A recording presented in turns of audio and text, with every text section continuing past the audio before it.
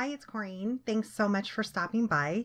Today we are going to be making a photo album / journal, and I am using some basic supplies, which I'll go over most of them in just a moment here, along with some beautiful products from Wild Orchid Crafts. That's what we will be embellishing the cover with.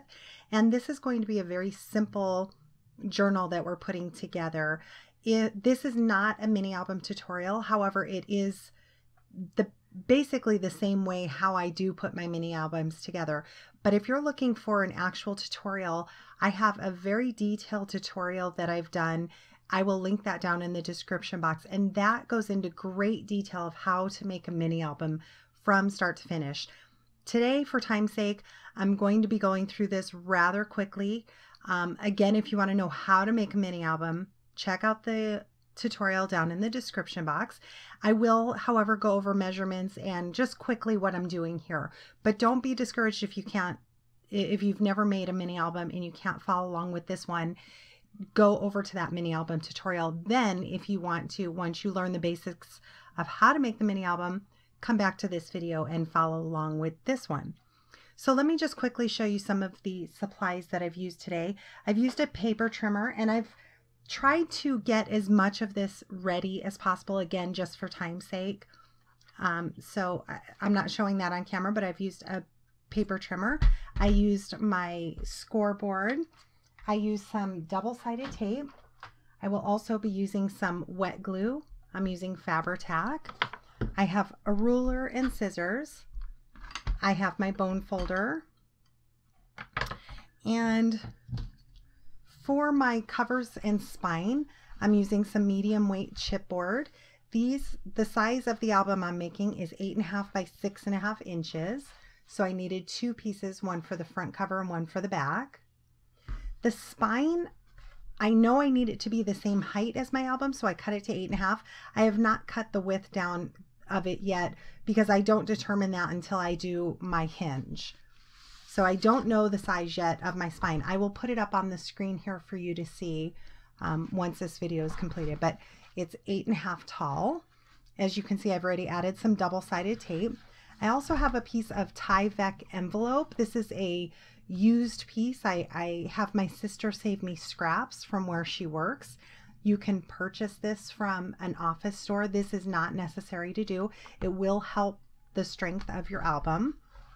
Again, that's called Tyvek. I have a hinge piece that is cut to 7.5 by 7 7/8, and I'm going to do 6 pages. I've already prepared it, and I'm giving myself a 1/4 inch gusset. If you've never made a hinge for a book, again, check out that mini album tutorial. I show in great detail how to do it, but I scored it on this one here. I scored it 1/2 inch, 1/2 inch, 1/4 inch, 1/2 inch, 1/2 inch, 1/4 inch, 1/2 inch, 1/2 inch, 1/4 inch, all the way to the 7 7/8. And the 2.5 inches that I have is going to give me one flange to hold one pocket in my album. So therefore, that's going to give me 6 pockets. I have an inside cover piece that's going to cover up some of my chipboard. This is cut to 8 3/8 by 5 inches. I may cut the width of this down. I haven't decided. For the covers to wrap around the covers of my book, I have 2 pieces that are 9.5 by 8.5. And I'm not going to worry about how long it's going to be at this point. We will cut that down. Again, if you've never made a mini album before and none of this is making sense, please check out that video and then come back to this video and you can follow along once you get the hang of that. I have 6 pages. Normally I make pocket pages, but these I'm not going to be making into pocket pages. This is going to be a very simple journal that will also hold photos. So I'm going to have 6 pages. My pages are cut to 12 inches by 8.25, and I scored them on the 12-inch side in half at 6 inches. So we will do one of these on camera. And then I also have my papers I'm using from the beautiful collection by Simple Stories. I have my inside cover pages, and these are going to be my journal side of the book. So we'll go more into detail. And then this is going to be for the front of my album. I have 2 pieces of chipboard, black, because my accents in this album are going to be black. One of them, the largest one, is cut to 3 3/8 inch by 3 3/8 inch. And then I have this piece here, which is 3.5 by 3.5, I believe. And then I have a 3 by 3 piece of black chipboard, and then a 2 3/4 square piece from the same collection. And I've added some beautiful titles to them. So we'll get to all that later once we embellish the album. So just to start out, I'm going to score my page in half. And again, this is on the 12-inch side. I'm scoring it at 6 inches.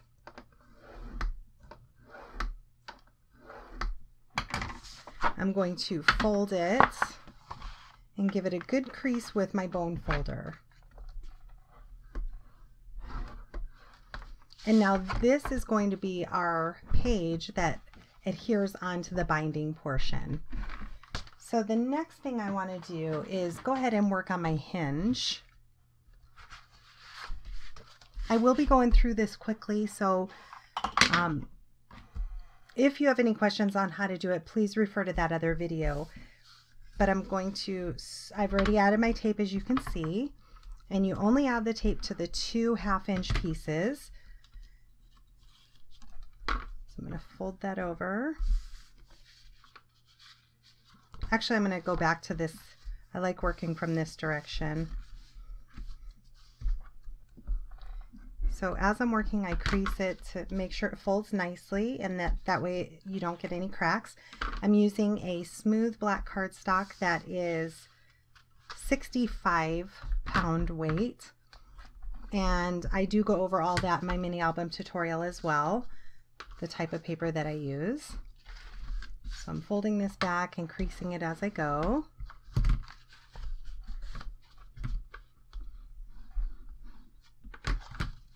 Like I said, I do know that I'm going through this quickly. Being that this is not a tutorial, I thought it would be okay to go through it quickly, but please check out the tutorial if you're interested in learning.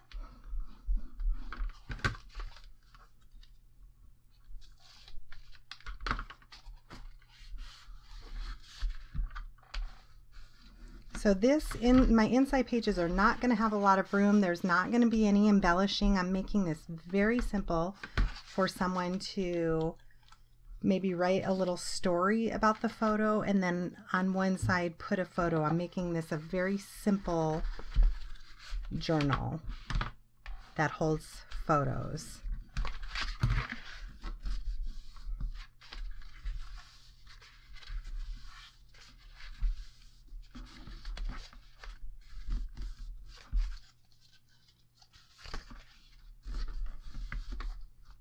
So now I need to go ahead and add my tape to all these flanges, and that's what's going to hold our pages on them. So I'm adding tape to both sides. Again, that is what my page is actually going to be adhered to. And I know I go through this rather quickly, but I'm just simply adding it down the entire length of it. And I'm using Viva Las Vegas Stamps Miracle tape. I absolutely love the tape. It's similar to score tape. It is definitely just as strong, and I like to use this for my mini albums because I know that they won't come apart then. So I'm using the 1/4 inch tape, burnishing that down, making sure it's adhered down very well. And now I'm measuring the back to see, I forgot one there, so I'm just adding it. I'm going to measure the back to see exactly what size I need to cut my chipboard to. I like to make my hinge first if it's a different size album than I've never made before. So I like to do it this way, measure exactly what I need. And I believe I ended up with a 2.5 inch wide spine. So now I'm adding the 1/2 inch tape to the back. You want to make sure that your tape is covered over the entire back. This is what's going to be sitting in on your chipboard inside your mini album. So I ended up cutting it to 2 inches. So it's 8.5 by 2 inches. Here's the covers, 9.5 by 8.5. I'm going to overlap them again with a 1/2 inch piece of tape, and that tape is going to be my guide on where to line up my paper. And if your paper is too long, you can cut it down in the end. So now I'm adding tape to the entire spine piece, the chipboard piece. I use a lot of tape, as you'll see throughout this. It's because I want to make sure that everything is going to be adhered down very well. Like I said, I want to make sure that this holds up very well. So I added my spine piece to the piece of Tyvek. As we mentioned, this is not necessary, but it definitely helps the strength of your album. I'm removing all the tape backing, and now I'm using a 1/2-inch piece of chipboard that I cut myself just as a guide to make it easy. You want to leave a 1/2 inch around your chipboard covers to be able to wrap your paper around. So now removing the tape backing, I like to add glue to the center of my chipboard as well. That way it makes sure that the cardstock is not bubbled after adhering it down. So I'm using the Fabri-Tac, and again, a guide that I made myself. I explain more about that in the mini album tutorial. That gives me the gap between my spine piece and my front cover, and also my spine piece and my back cover. That's going to help reduce cracking of an album. So I'm using my brayer and burnishing that down. I want to make sure it's adhered well.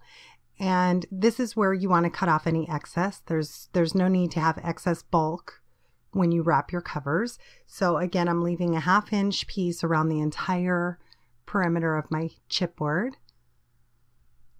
Here I'm using the Perfect Trim Ruler and mitering my corners. I'm marking them off with a pencil before I add my adhesive.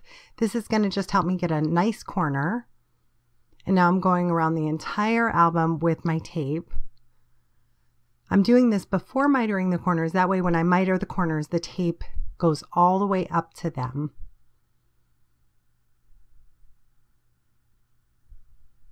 You don't want to cut all the way up to that chipboard, or else you'll see your raw chipboard once your album is covered. So I'm just kind of bending around my cardstock, getting it where I need it to go. I'll remove the tape backing. I'm using my Tim Holtz paper piercer to remove the tape. Now I'm really going to press that down well, burnishing it with my bone folder. And you want to tuck in those corners so you don't have pointy corners when you fold them over. So I'm just kind of looking at them, tucking them in, make sure I'm happy with them, and then folding that over. Really pressing it down well with my bone folder. Now I'm going around all the edges, again, just making sure it looks really nice and it's creased down well. So here I'm adding tape to where my spine piece meets my front and back cover. I'm using a piece of paper 8 3/8 by 5 is how I have it cut now, but I end up cutting about 1/4 inch off the bottom of that. It's just a little bit too long. It didn't match up with my front and back pattern paper. So as you can see, I cut about 1/4 inch off. I'm going to add tape around that because I want to make sure that that is adhered very well. When you're opening and closing your album, if it's not adhered down, it's going to bubble.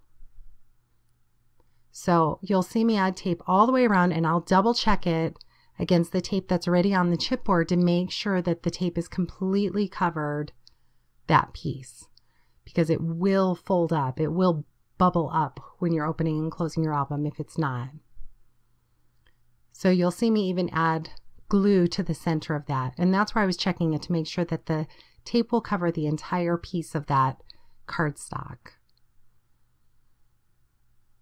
So I'm just going to eyeball that. You won't see most of that once it's done. And now really press it down and take your time and fold it up, which you'll see me do here in a minute.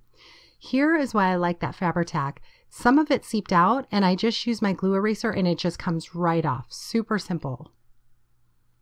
You never see it. Now here I'm taking my time. It doesn't look like it on film because it is sped up, but I'm very carefully creasing those edges there using my bone folder, and I'm not pressing too hard because you will cut through your cardstock.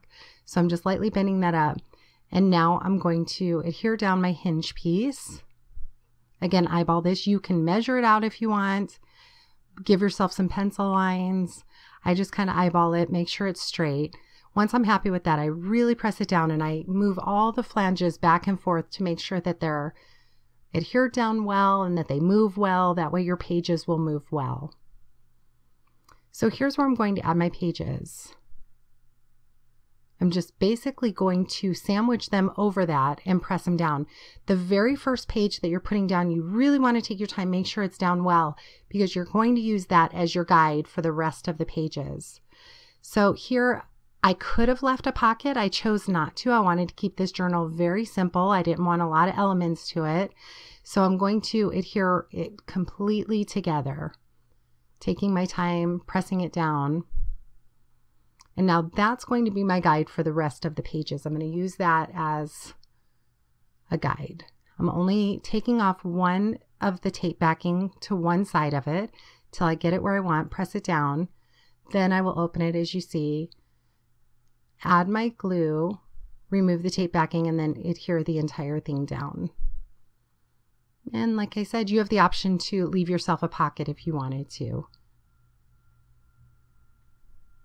So I do the same with the rest of the pockets. Take my time, really make sure they're glued down well.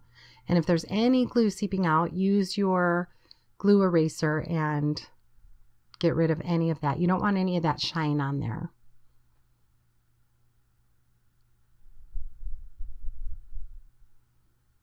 So I was really happy with how that turned out. Like I said, I gave myself 6 pages.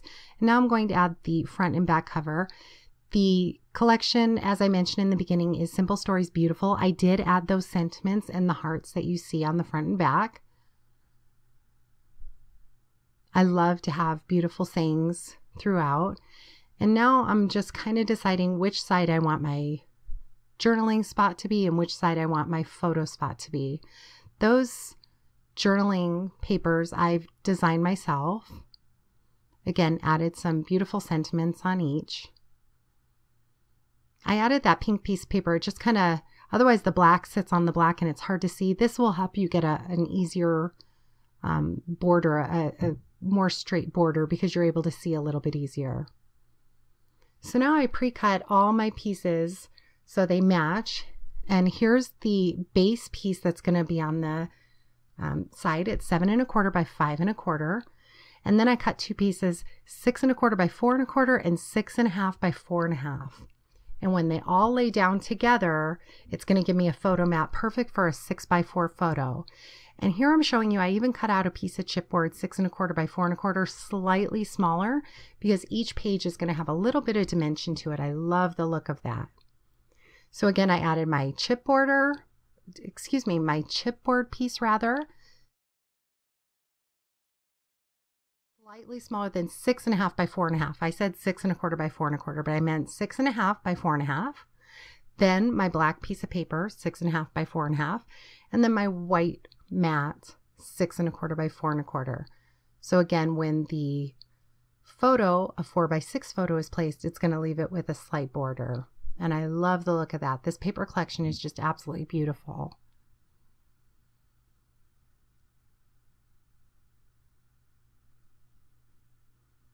So here's a quick flip through of the book. So again, it leaves room for a photo and journaling. Very simple.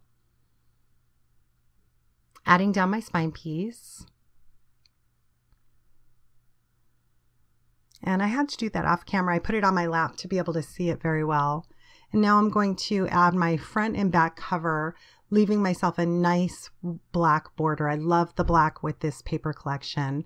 So as you can see, what I do is I just remove the backing to just the top portion of my paper. This helps me, this allows me to move it around to get it centered exactly where I want, because it still slides because you have the release paper on the back of the rest of those pieces of tape.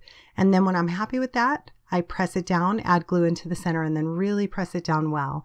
And I can get it very straight by doing it this way. So here is my front focal piece. Again, adding those matte pieces on black chipboard. I want to give it some dimension and just matting those down, centering them as best as I can.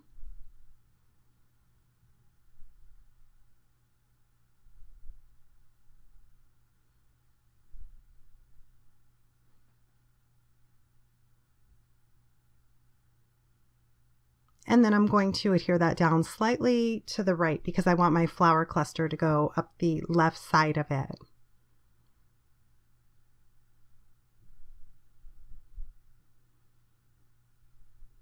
And now I'm back a couple days later to finish this. I'm adding some of that beautiful flat back pearl trim to the side. I will have all the products linked down in the description box that I use from Wild Orchid Craft, the links to Wild Orchid Craft's website. So I hope you stop by and check it out. You can also stop by my blog for more information on that as well. The links will be in the description box. So I'm pulling out several different flowers that I thought would work well. I don't use all of them, but I did pull out some chrysanthemums and magnolias. I pulled out some white leaves, some beautiful lily flowers, and some of the new lotus flowers. They're really pretty. They come in several colors. So I just kind of scatter them throughout, see what I like. I wanted a mixture of both the pink that would go with the paper collection, and I wanted a little bit of yellow in it as well. So I used a couple of the yellow chrysanthemums. And now I'm just using my hot glue gun and adhering it down. I hope you continue to watch. I'm just going to finish embellishing the cover. If you have any questions, please leave me a comment. And I hope you've enjoyed today's project. Check out Wild Orchid Crafts. And thanks so much for watching. Have a great day today.